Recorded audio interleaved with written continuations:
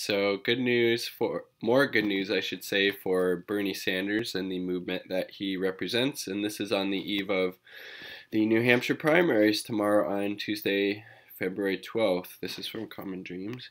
Bernie Sanders takes lead nationally as Biden nosedives post-Iowa Quinnipiac poll. Quinnipiac, say that 5 times fast. Senator Bernie Sanders took first place among 2020 Democratic presidential candidates, according to a new Quinnipiac University poll. The first time the Vermont senator has topped the survey. Quote, "This poll reflects a fundamentally different race than pre-Iowa, one in which Bernie Sanders is the clear frontrunner, tweeted journalist Crystal Ball. She's also co-host of The Rising, political show on YouTube. Check it out, it's pretty good. So look at this. Sanders +4. This changed from January 7th, so was that basically 2 weeks ago? Biden -9 in 2 weeks. Whew.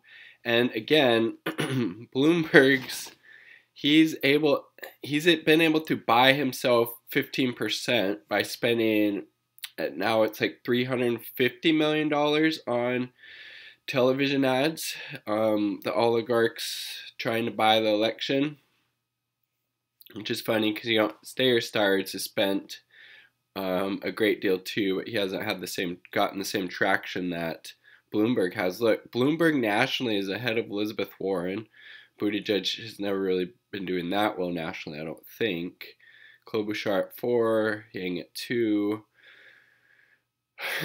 But so at $350+ million of ad buys can do if you're part of the billionaire oligarch owner class. It can get you 15% in the national polls.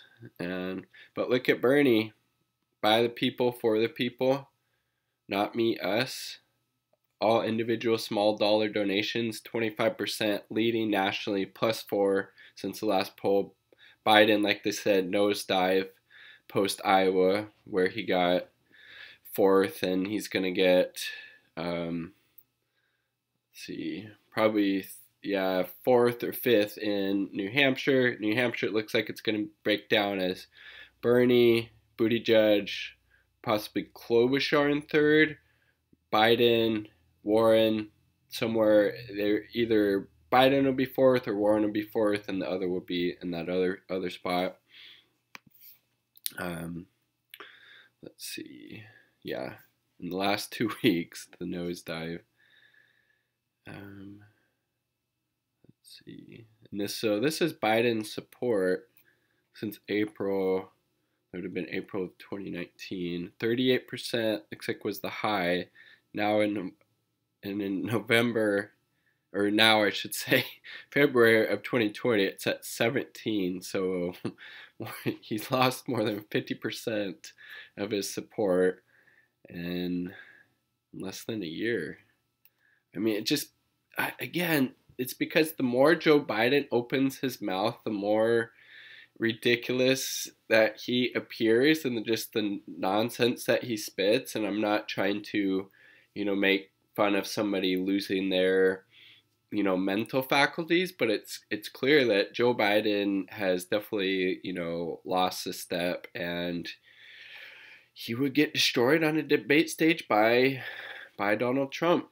and Trump is obviously no, intellectual titan by any stretch, but he does know how to attack people and just hammer away at a message. And with Biden, he would really go after him after the corruption message, as well as being in support of the Iraq War. I think he would also highlight Biden on tape multiple times as a senator advocating for cuts to Social Security, Medicare, Medicaid, veterans benefits, all of these other programs.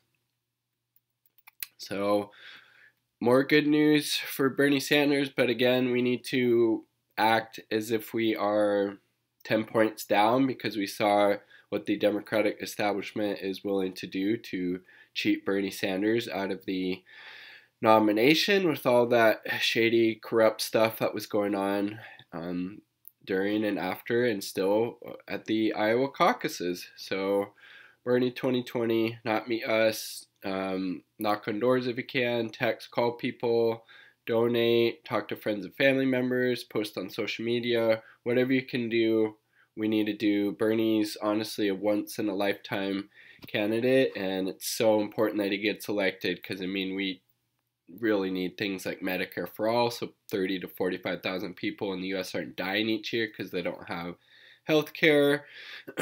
We need a Green New Deal so we have a planet to live on, etc., etc. Those are my thoughts. Leave yours in the comment sections down below.